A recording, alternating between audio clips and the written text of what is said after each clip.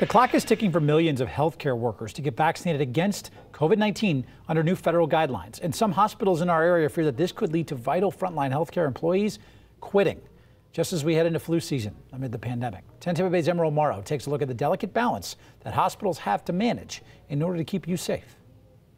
It's a wonder anyone in the healthcare industry has even just a few moments to chat. Nurses and our interprofessional colleagues are suffering from exhaustion, from burnout. Raina Letourneau has more than 2 decades of experience as a nurse, and through USF, she trains hundreds of other nurses on the front lines. We are seeing an increased number of healthcare professionals leave jobs at the bedside, which is putting our hospitals and our patients at risk because there just aren't going to be enough nurses. Adding to those shortage concerns, the Biden administration's requirement that healthcare workers are vaccinated if they work in a facility that gets federal dollars from Medicare and Medicaid. The refusal has cost all of us. Some of the hospitals in our area, like All Children's in St. Pete, already had vaccine mandates in place. Others, like Tampa General, said they would comply with the new rules.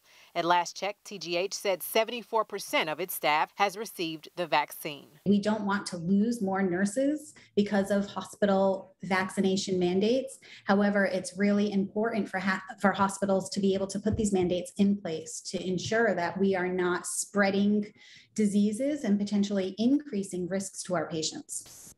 Data shows most healthcare workers want to be vaccinated, but for those who aren't, I think the best action would be to find out why the nurses do not want to be vaccinated. Do they not have the skill set to evaluate research? Or what can we offer them to help give them more information so that then they can make a decision and hopefully become vaccinated?